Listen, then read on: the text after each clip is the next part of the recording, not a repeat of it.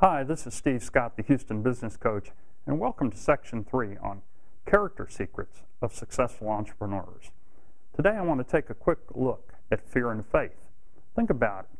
Fear and faith are really the flip side of the same coin. If you have a lot of fear, then you probably don't have a lot of faith. And if you have a lot of faith, you probably don't have that much fear. So let's take a look at fear. And there are basically two types of fears. There's the fear of failure. Now, all of us can identify with that, and we all have it.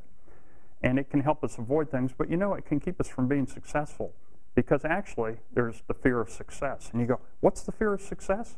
The fear of success is if you don't have a clear picture of the future you want in your mind, it's going to be hard to strive for it. So once the future is finished in your mind, then what you need to do in the present becomes absolutely clear. And then it's easier to have a lot of faith.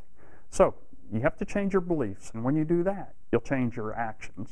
When you change your actions, you'll change your results. And when you change your results, you'll change your life. Now, successful entrepreneurs know they've developed this character trait that there's going to be fear and faith.